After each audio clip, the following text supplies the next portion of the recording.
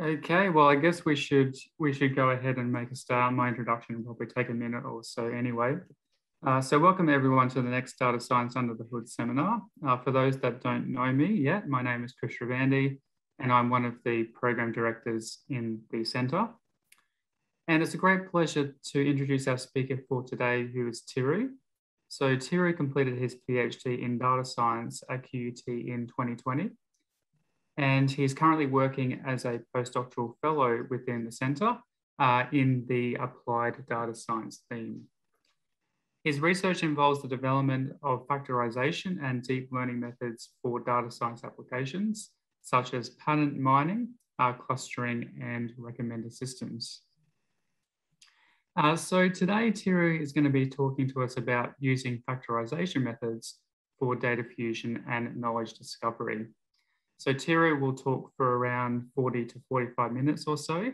And then at the end, there will be time for him to address any questions that have come up. So if you have any questions throughout the presentation, please don't hesitate to type them into the Q&A or the chat as we go along. But that's it from me. So now I'm just going to pass it over to Thiru. So if you could just share your screen there, Thiru, and make a start. Thank you so much, Chris. And hello, everyone. Today, I'm going to talk about data fusion and knowledge discovery using factorization methods. So the agenda of the day, start with introduction, introducing you to what is data fusion and why we go for data fusion and what is the complexities arises, and what is factorization technique and what type of factorization techniques exist in the literature, and how it is used along with data fusion to extract some knowledge out of it.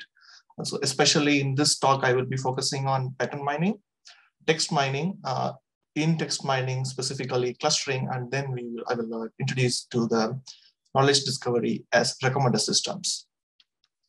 So at the end, I will also be showing some case studies that we have worked on during my PhD and during my postdoc at the Center for Data Science, and how we use different factorization techniques and how we fuse different data coming from different aspects, and what kind of knowledge that we can discover out of it and what kind of benefits it can bring to different applications. So let me start with the introduction.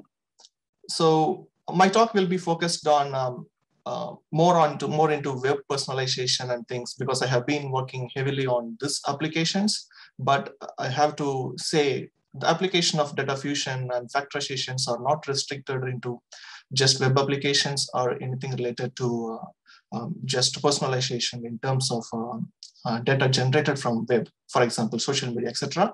It can also be applicable to any domain where you have to extract patterns, where you have to do some clustering, where you have to predict something from data that can be represented as matrix, tensor, etc.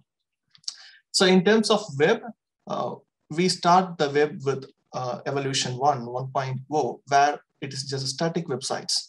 So it means we only use websites to show some information to others, and then we moved on to dynamism. So where in dynamic, we would have the contents are updated depending on the situation. For example, content management system. So depending on how you use your content management system, for each user, you will have a different page visualized. And then we had this two-way communication during this dynamism, where people started to interact with the websites, and that has made to generate a lot of data. So now the backend in websites, people are interacting, millions and billions of people, users are interacting and using many services. And for each interaction, data has been recorded.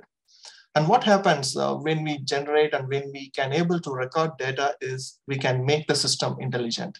So the web systems become intelligent by using many machine learning algorithms on the data set that has been collected from user interactions. We are now moving into Web 4.0, which is cognitive, where we are going to have multiple applications and bringing some ubiquitous computing, where we will have multiple sensors integrated and the data coming from each sensor, and we are going to see how it takes the web into the next level. So what type of nature, or what nature of data is collected, is generated here? So we users generate interactions. These interactions are recorded, which could be in annotating contents, social relationship, etc. For example, as shown in this figure, we have user as a client. We are going to visualize, or we are going to interact with the website. It could be any item. For example, if it is a Netflix, you are going to watch a movie. It can also record at what time you are watching this movie. So this is something. At the same time, we also have this network information. So who is friend with who? For example, in Twitter, in Facebook, you can able to record that social relationship, like who is your network and what kind of influence you are creating around your network, etc. So this means you are generating multi-context data. So the question rises with this nature of data is how we are going to represent this multi-context data. So we have an answer in terms of matrix and tensor. The one you see on your left is matrix model. For example, if you are going to interact with an item, for example, movie, in this case, what interaction you are recording is at the end of watching movie, you are going to give some rating. For example, user 1 rated movie 1 as with rating 3. So you can able to represent that information in a matrix, like I have shown in this on your left side, but we are not restricted. The data that we are getting now is not restricted. We can't restrict them into two-dimensional representation like matrix. So hence we need to have some more dimensions included into your matrix model. That's where we move on to tensor model representation. So in tensor model representation, it's like a cube when you have three-dimensional data. For example, user, item, and time, or user, item, and tag in terms of social media.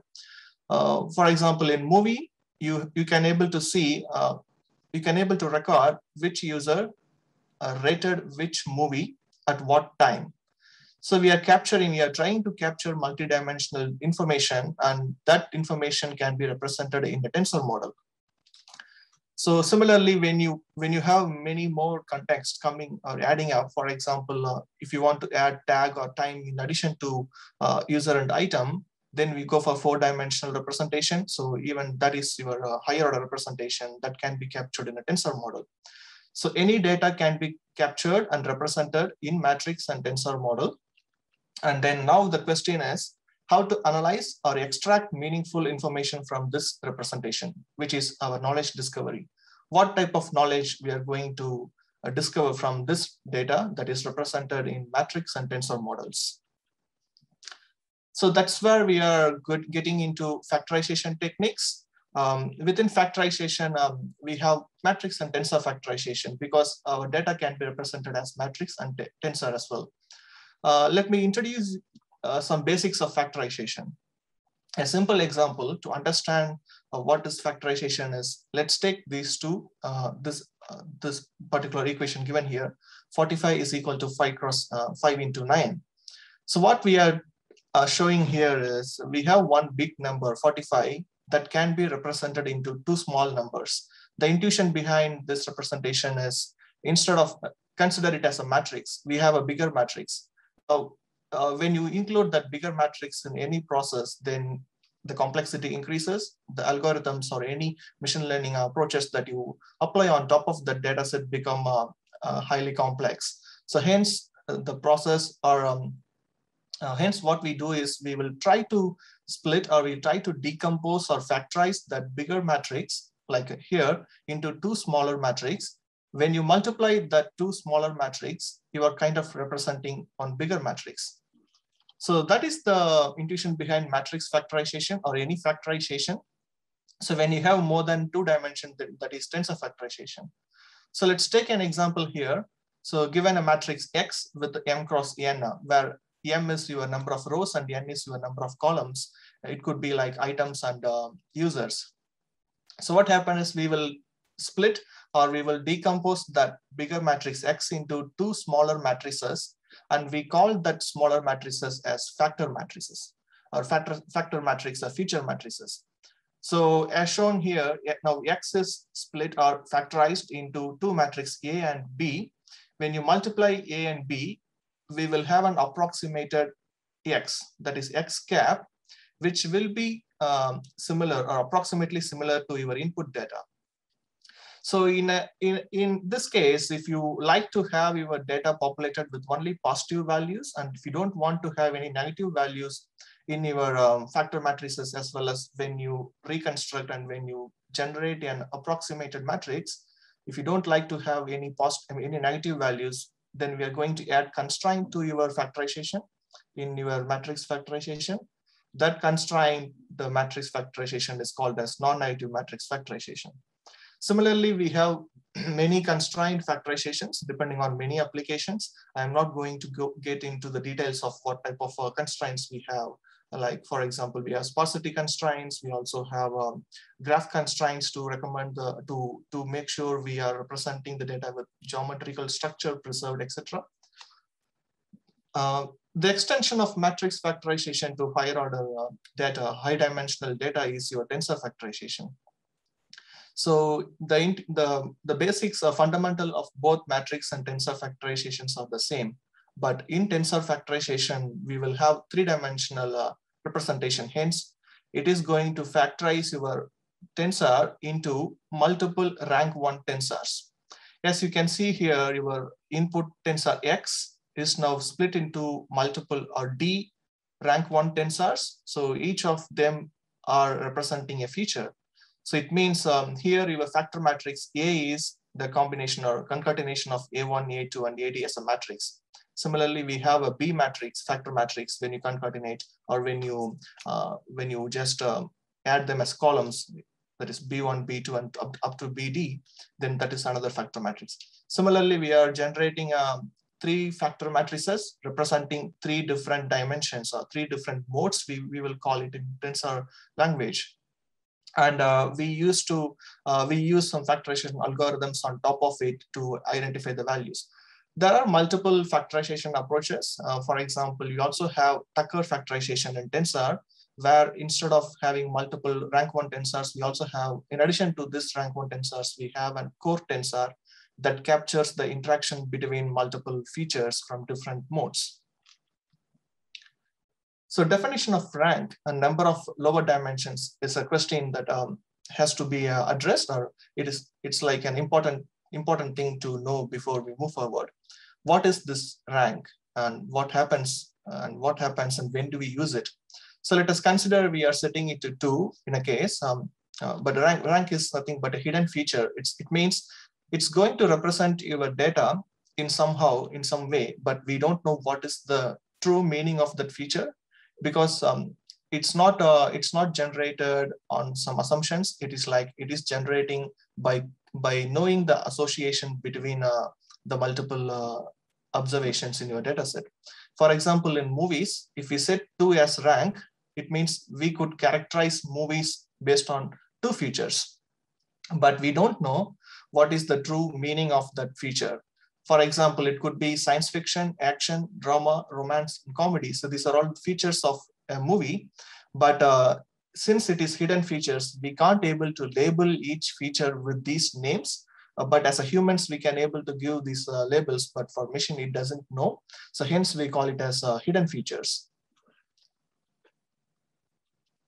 So optimization, the one question that we have to see here, or that may arise with you, is how we are going to populate the values for these features. Because we don't know them, how we are going to identify the values. We are going to identify these values using non-convex optimization, which means we randomly initialize the values. For example, if we set rank as 2, we will have 2 columns representing each user, as like in this matrix, and then we randomly initialize them with some value. Similarly, we will randomly initialize some values for our matrix B transpose. So now our objective is to have, when you multiply these 2 randomly initialized matrix, now the objective is to replicate or to reconstruct the original input matrix. So it's like by randomly initializing, we can able to calculate the error, how that matrix is, and by using that error, we can update the factor matrices or we will change the values for these randomly initialized factor matrices, and then it continues for multiple iterations, and we use non-convex optimization algorithms to do to find the values for it. So what are all those, or what are all the main factorization or non-convex optimization algorithms exist in order to learn the values for your factor matrices? It is broadly classified into 4, where we have first one, alternating least squares, gradient descent, coordinate descent, and selective coordinate descent.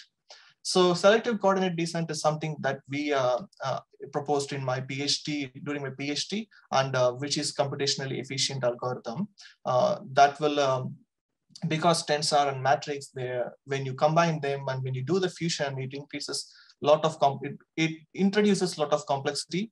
Hence, sophisticated algorithms are necessary to address the problems that comes along with the complexity of the data. To address that, we propose selective coordinate descent optimization algorithms that can able to treat the data well. So in ALS, which is alternating least square, we try to update the entire factor matrix in each iteration. But in gradient descent, we go row by row of each factor matrix. For example, in factor matrix A, we will first update the first row of your factor matrix. Then we will move on to the second row, third row, and fourth row. But in coordinate descent, which is one of the efficient algorithm, we will go element wise. It means we first select one factor matrix, and within that factor matrix, we will select first element and update it, and we will move on element by element. In selective coordinate descent, what happens is we are trying to propose, why should we update all the elements? Instead, why can't we do some selective strategy? Why can't we apply some selective strategy to update only the elements that's going to help in minimizing the loss function or objective function that we define? And we have different variations of selective coordinate descent within that. So ALS, the goal of CP factorization or tensor factorization with R components or R rank is to approximate, is to learn the factor matrices that best approximates the input. So we use equilibrium distance as the objective function. It means we are going to minimize the distance, or we're going to minimize the error based on this equilibrium distance between the factor matrices and your input data. So we will have an objective function defined like this. And then we will, in alternative least square, as I was saying, first we will fix the values, we randomly initialize, and we fix the values for factor matrix B and C, and we try to solve, we try to find the answer for A. Then we fix A and C, and we try to update or to solve for B. Similarly, it goes on to multiple iterations. At the end, we are trying to get to a converged solution. The problem with ALS is its poor convergence. Since it's going on the entire matrix, it also will have a huge scalability issue. When you have tensors and when you have multiple matrices, multiplications involved within your tensor, then the complexity grows a lot, because you are going to deal with millions of users and millions of maybe thousands and hundreds of items and time things. So in order to address that, gradient descent has been proposed in matrix and tensor factorization. So where the objective is to learn the slope, and then we update it based on some learning rate, and that goes row by row, so which brings some efficiency to your model. But the problem is the runtime, because it repeats row wise and then go row by row. It's a bit slow in learning, and again, it will not scale for large data set when you have a huge number of users, and then when the need for higher rank is coming into the picture, then your gradient descent becomes converging or a problem with scalability. So the coordinate descent is another approach where we update element wise. So the objective function defined here like this is split into multiple sub problems to update each element based on the concept of residues. The problem with coordinate descent is it goes element by element, and it has to be repeated multiple times, because you are only concentrating on one single element every time. So it means the number of iterations or number of updates that you're performing has to be increased, which is unwanted complexity or unwanted things that is happening behind. So the selective strategy, selective coordinate descent, which is having we have proposed multiple strategies. The one that is the state of the art is greedy coordinate descent, where we go row by row, and each row we only select the most important element. It means the unwanted updates on the elements that not going to contribute to minimize the objective function is removed from the analysis. I mean, it's not updated in the factorization process. Instead, only the important features that can able to minimize the error are selected and updated. Again, the problem with the greedy coordinate descent is it's a repetitive strategy. Sometimes you have to repeat many times, and same variables or same elements will be updated multiple times.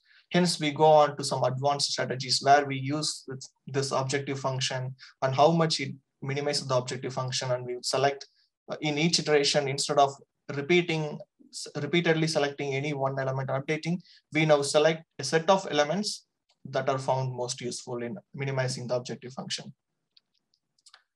So now let's move on to data fusion. So we now know what is factorization and how factorization works and what we get out of it.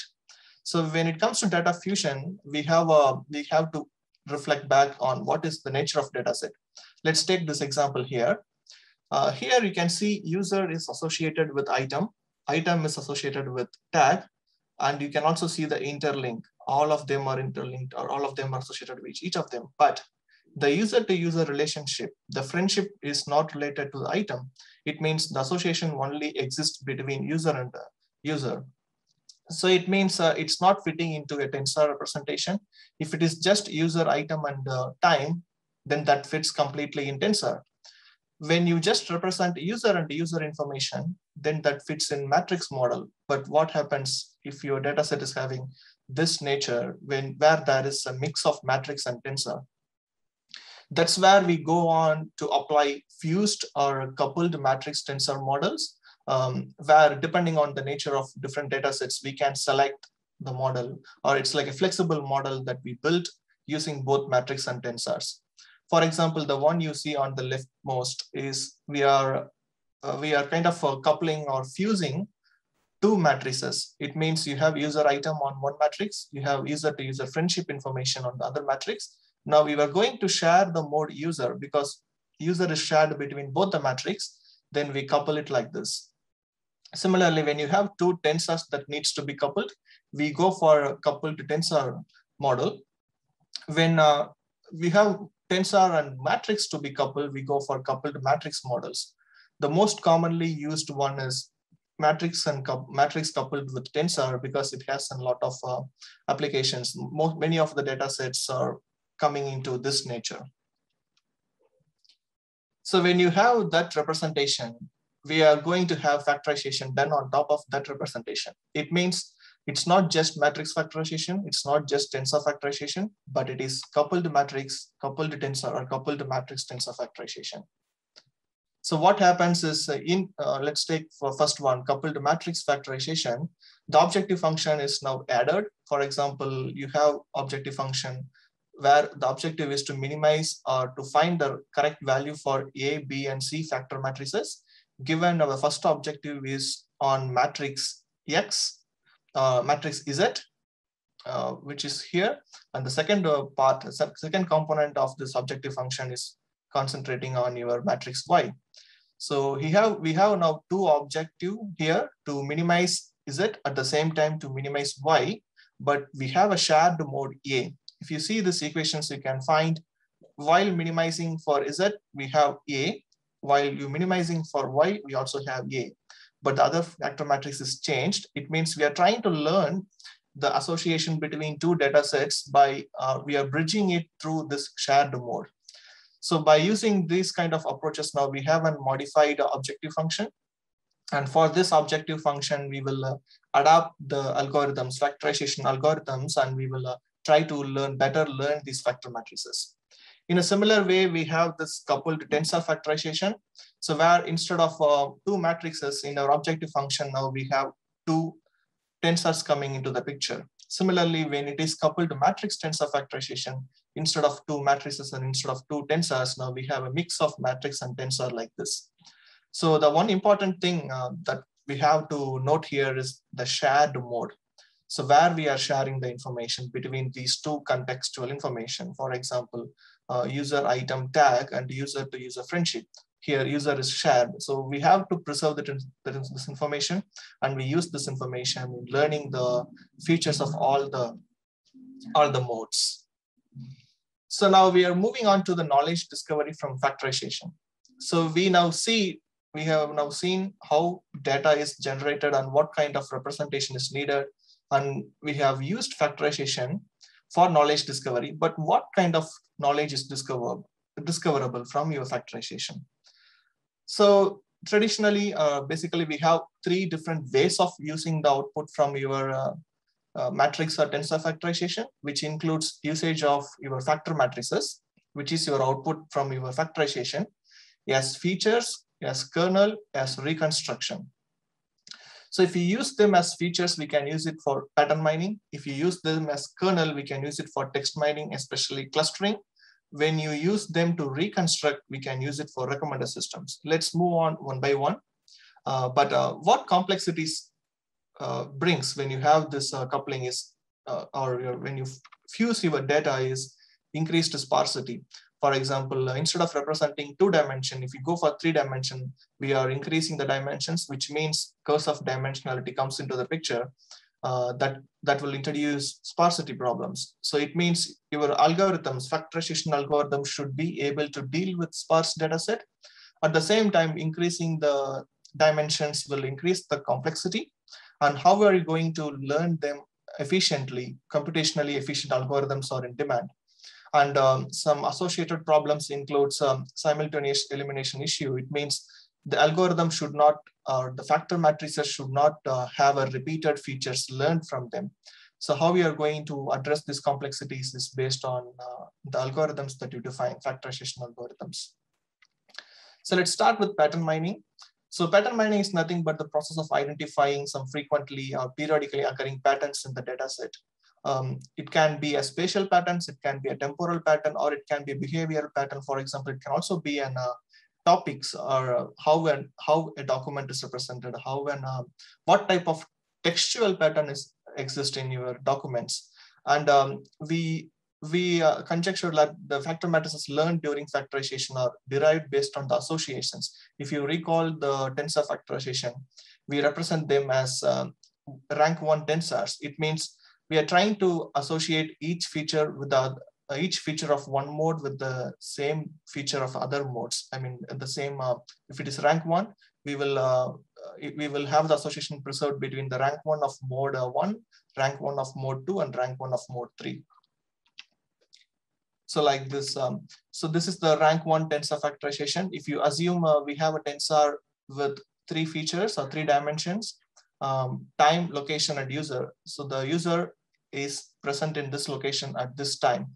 Then we will use this approximation of rank 1 tensors, and we can able to find the relationship between, in pattern 1, what is the user's behavior, and what is the location behavior, and what is the time behavior. So we can also use this to compare. For example, in this figure, in pattern 1, people are very active in hour 3 and hour 7, if you represent the time as 24 hours. And in pattern R, you have a hour 1 and hour 24 as dominating values. It means there is a different pattern exists. And for this different pattern, we have a different users who are belonging to that pattern, and we have different locations that belongs to this pattern. For example, if you take a real scenario of traffic, you have a peak time in the morning, and also like not everyone travels in the morning. For example, some people tend to have a night shift, they only travel in night. So these type of different patterns that you can capture by understanding or by learning the features well. In terms of text mining and clustering, we are going to use this NMF, and we can use the output to map it to clusters. For example, if you have a text document, we can represent the text document as document and term matrix.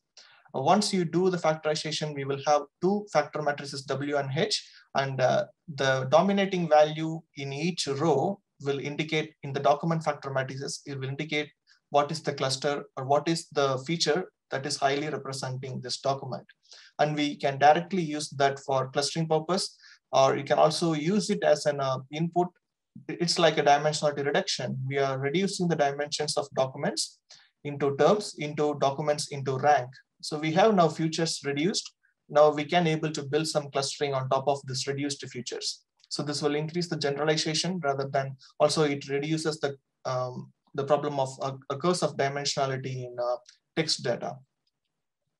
So recommender systems, traditionally NMF and NTF has been heavily used nowadays in recommender systems. What is recommender system is, if you're trying to predict something, and if you're going to predict what this user likes, and we're going to recommend some item for this user. For example, whenever you go to Amazon or Netflix, you will always see something coming up like people who bought this also bought this, and also like based on your behavior, based on what you bought in the previous time, like last 3 months or 6 months, it will try to it will show you recommended items for you. That recommended items are generated based on your based on your behavior and what type of items you purchased, and the recommender systems will find the similarity between the users, and it will recommend a new item for you that has been bought by the different user who shares the same kind of items that you purchased previously. So how we get it is based on reconstruction. I will quickly go through an example of how a reconstruction works here and how it is helpful in predicting or recommending. So let's take, you have user features, like and dislike, and you have movie features, romantic and action movie. So this is user and movie matrix. So you can able to see the question mark. The question mark indicates you have some missing values present. It means user 1 hasn't watched movie 4. So now the intuition is, can you predict or can you say this user 1 likes movie 4? So that's your recommendation. So now how can we find it is by learning this user features. Let's take an example. You have this matrix now, and using factorization, you are learning the feature for user 1, like 0 and 1. So which indicates user 1 likes, likes, and user 1 dislikes. So user 1 likes what movie? In Spider-Man, it's an action movie. The second feature is action. So user 1 likes action movie. User 1 does not like romantic movie. So when you do the dot product, when you multiply these two, we will have a values populated for this movie, because you don't need to have these features specifically for this particular user for this movie. Rather, these interaction or the interaction between each users will help us to learn the values here. Now it's like kind of we are reverse engineering. Now we use the learned features to find the association between user and a movie by doing reconstruction. So now this question mark is replaced with 5. So it means your model is predicting based on the similarity of this user watching or rating other movies with these characteristics or these features. What is the prediction? What your model says is this particular user may rate Spider-Man with or any movie with a rating of 5. And we can use this rating or this reconstructed reconstruction where you have missing values predicted to predict or to generate recommendations. Similarly, we can able to find the missing values of all other users when you have these feature values or factor matrices populated by learning from factorization algorithms. So now, so we have seen different coupling, like how we couple or how we fuse different data represented in matrix and tensor.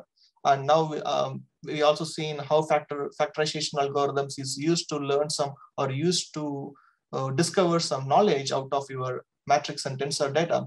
So here I'm going to present some of the case studies where we have used such approaches in real world datasets. The first one is the fusion of neighborhood information with tensor. So what you see here is on your left is a location and the proximity information. So for each location, how distant is the other location? So in our case, we used the Singapore elderly citizens dataset. So where we have this dataset of elderly people where they have mobile phones that recording their location. It's a voluntary survey conducted by Singapore University of Technology and Design, and I was part of that project where we collected the data of elderly people from their mobile phone that includes at what time at what time and what location and how long that person stayed, that elderly person stayed. The motivation of this is to improve the environment, living environment for elderly people in Singapore. So the first thing is to understand their behavior. To understand the behavior, we wanted to know their patterns, how they move in weekend, how they move on the daytime, whether they are very active in the daytime or whether they are very active in the nighttime. So understanding the behaviors will help the government to perform can help the government to take necessary actions. So the traditional way of using it is to do some matrix or tensor factorization, but what we also have is user to user proximity information. So if you are it is based on an intuition, like if you are in a same suburb, you might be behaving in a similar way, and you will be having a different association with different locations. So how can we include this information in tensor is we moved on with a matrix coupled with tensor information. So we do the factorization on this, and we have also added some sparsity constraints to avoid few complexities coming, because the data set is very sparse, as well as we don't want to see any repeated patterns like this one you see on rightmost in the bottom. You can see some repeated patterns here. So there is no point of learning that repeated pattern. So we add many constraints. We will try to learn the factor matrices without having these repeated patterns. So this is something that we get out of the data set as factor matrices. So it means in the objective function, we have A, B, C, D. If A indicates user and B indicates the time and C indicates the location factor matrices, we are going to use B and C to get this output directly, which is like a pattern mining and how we use futures for patterns. We can able to see the relationship between locations and time, at what location and what type of pattern arises in which locations. So this gives some more information on how to interpret the behavior of elderly people. In another case study, we have used it for detecting missing information and their spatiotemporal topic dynamics in Twitter that is related to COVID-19 tweets. During COVID-19, people has posted a lot of things related to COVID-19, and it means they also spread some misinformation.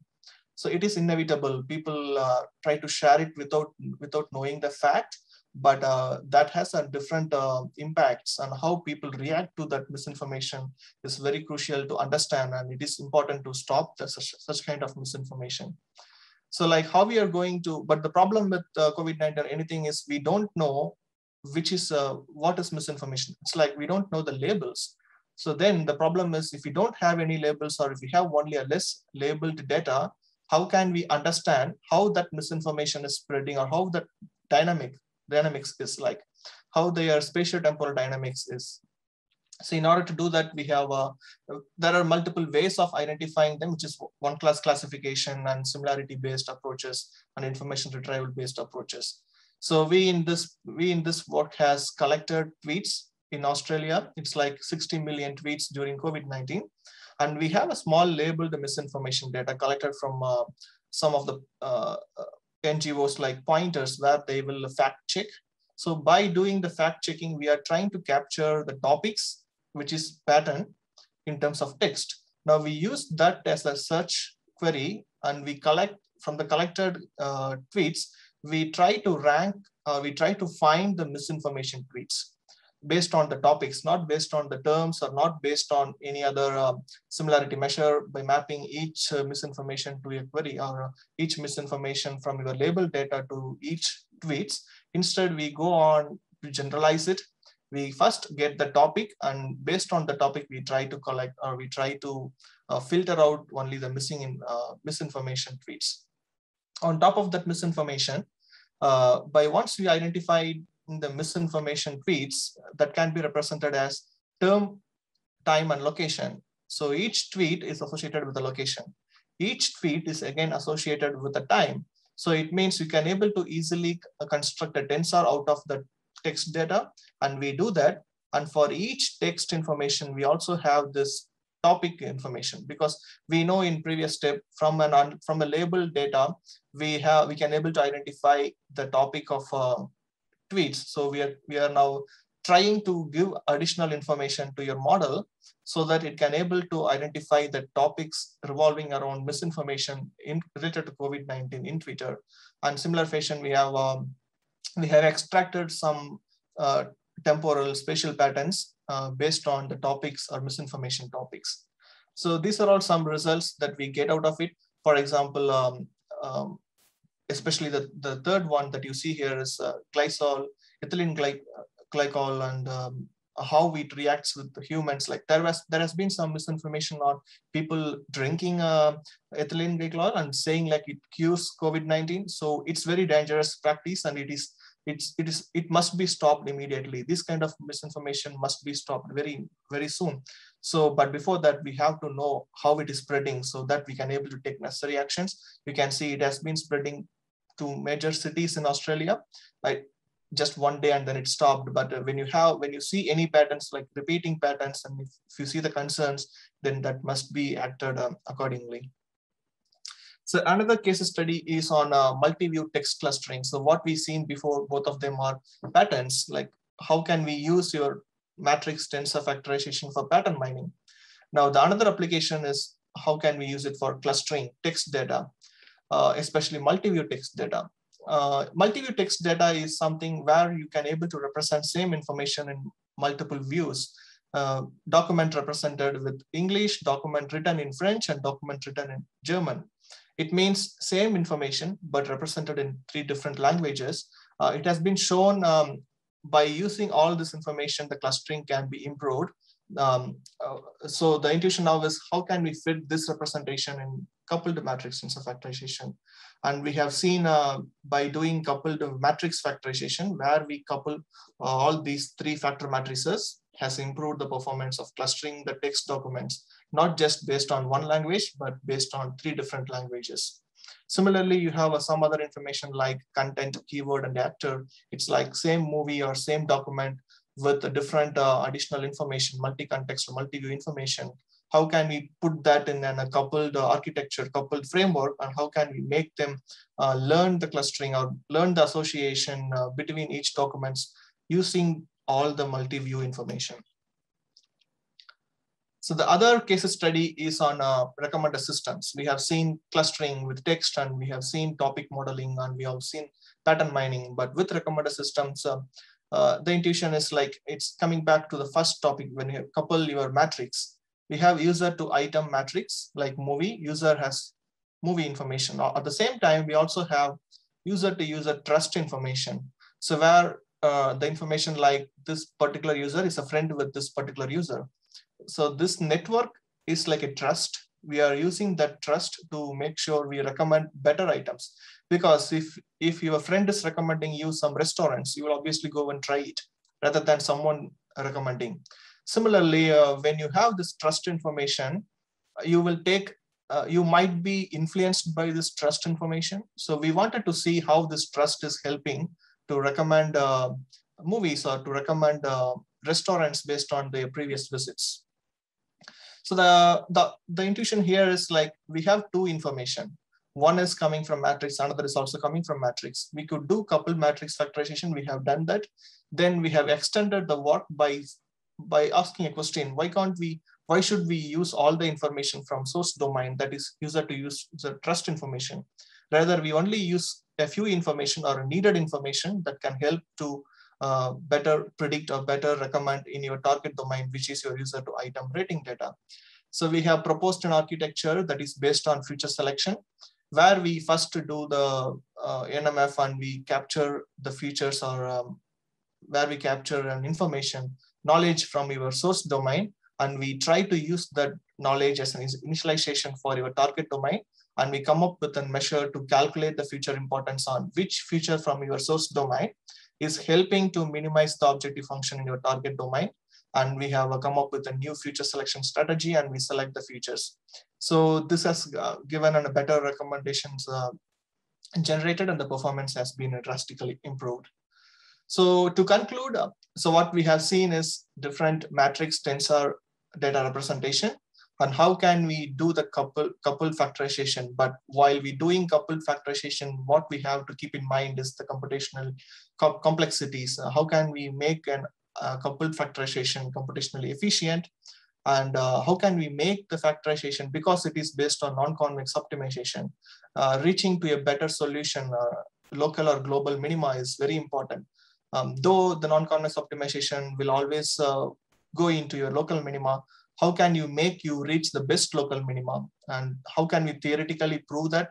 And how can we able to generate the features that has been used in different ways in a better, so that your feature should be learned in a better way. So by adding constraints or by changing your factorization algorithms, etc.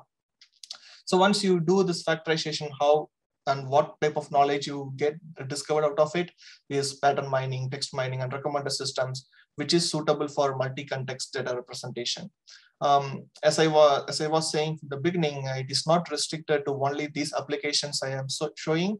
It has an n number of applications where you can able to fit the data in a matrix representation. If you can able to fit the data, and if your objective at the end is to discover some meaningful knowledge like pattern mining, text, and recommender systems, like filling misinformation, if that is an objective, it is not needed to be a recommendations. Predicting something when you have missing data in your original matrix format. So these kind of different applications comes with different domains, especially tensors has been used in chemometrics, brain signal processing, image reconstruction. So there is n number of applications exist, but the talk I am giving you here is only focused on what I have been working on in the past few years during my PhD and during my postdoc. That's pretty much it from me. If you have any questions, I'm happy to answer now. Thanks, Thierry, for a really nice presentation. It's really cool to see all the different applications of matrix and tensor factorization. So I'm just having a look into so we do have one question in the Q&A now. There's actually a couple of questions in there. So the first one is, do sparse features have more interpretability? Yes. Thanks from Shubham. It's a good question. Yes, sparse features have more interpretability. It depends on the outcome, how you want to use it again. If your objective is to predict or to have the pattern mining feature is very important to be interpreted with sparsity. But if your objective is not to interpret as a patterns, but to interpret or to use the features for recommendation generations, then having sparsity may affect, because at the end, if you add sparsity to your features by reconstruction, we will not have any, we might not have the missing values populated from your original data once approximation is done. So hence it depends on application. So if you have, if your objective is to learn features or to learn patterns out of your data set, definitely sparsity constraints and learning sparse features will improve the interpretation. Excellent. So that's the second part of the question there as well. So this one is related to the Tucker decomposition and how it gives an association amongst the features extracted in different modes. So the question is, what is the practical interpretation of association, and is it similar to correlation? Yes, it is similar to correlation. So it means like we are trying to give some importance to each features learned from different modes. So if we don't have that core tensor in Tucker decomposition, we can't able to we can't able to weight each feature differently. If there is an objective where if you want to focus or if you want to rank the features based on their importance or something like that, then having this core tensor will help in terms of saying when you use certain feature, how much weightage you should give to that feature. So it's kind of will give you not the correlation, but the importance of how each interaction between different features should be treated in the outcome. Thanks, Thierry. That makes sense. So I guess I have a couple of questions. So one of them is, how difficult is this optimization problem, in the sense that, you know, when you start the optimization from different random starts, does it converge to something different? And if it does that matter in terms of how sensitive the conclusions of the results are? Yes, Chris. Like it's a very difficult problem in NMF and NTF, especially with optimization. Yes, of course, the way we initialize will have a different, will obviously contribute to what happens at the end of optimization. So people try to, sometimes people try to use SVD, singular value decomposition, to initialize the factor matrices, and we start to further learn it from that initialization. So again, when you are initializing it with some different scales, the gradient vanishing problems comes in. So it's similar to any optimization. So it must be treated in a similar way. And since we are trying to add or we're trying to modify the values based on the associations between, for example, A, while learning A, we fix B and C. While learning B, we fix A and C. So it means every time it will try to come up with the new values. So hence the objective function, or when during optimization, it's quite difficult to come to a global solution or even the best local solution. Hence the uniqueness comes into the picture. How can you make your optimization come to a unique solution? There has been a lot of research going on in terms of how can we make it, make at the end, we can have a unique solution. Okay. Yeah, one of our research is on like selecting this feature. One of the reasons why we select the elements during optimization is to avoid such problems, rather than updating all the elements. And each time when you update, it might change the gradients. It means it might go to a different solution. So we don't want that to happen. Instead, selecting features based on their importance will minimize the deviation in calculating the gradients. Hence, it might go into a better local minima rather than a most local minima. Yeah, that makes sense. Thanks, Thierry. So maybe just one last question I had was around how do you choose the R, so the lower dimensional thing in the matrix factorization? Like, do you just try different values and see what results you get, or? Yeah, Chris, like, again, it depends on the usage. For example, in pattern mining, we will try to have some domain expertise come into the picture. For example, how many patterns you like to get out of your data. If you are interested in, like, it's like clustering. If you just, I wanted to see 5 or 6 patterns, then we will fix the number of rank. But in recommender systems, or in general, we will do sensitivity analysis. We will start from lower rank, and we will run different models until like increasing to 200, 300 ranks. And we will find the convergence point, because after a few, when you add more rank after a few, for example, 20, your model will not improve the accuracy a lot. So it means the data set inherently having only 20 important features. So we can able to fix the rank based on the approximation error by calculating the approximation error, or running your model, or running your tensor factorization with different ranks and finding the optimal rank based on the approximation error. Okay, yeah, that's really interesting. Okay, so I don't think we have any further questions for today, which is, I guess, is good because we're almost running out of time anyway. So thanks very much again, Thierry, for a really great presentation there. Looking under the hood of matrix and tensor factorization. That's really nice. Thanks for giving me the opportunity to present my results. No problem, and thanks. And thanks very much everyone else for coming along today. And yeah, I guess that's it for today. So thanks very much everyone again, and hope to see you next time. Bye for now.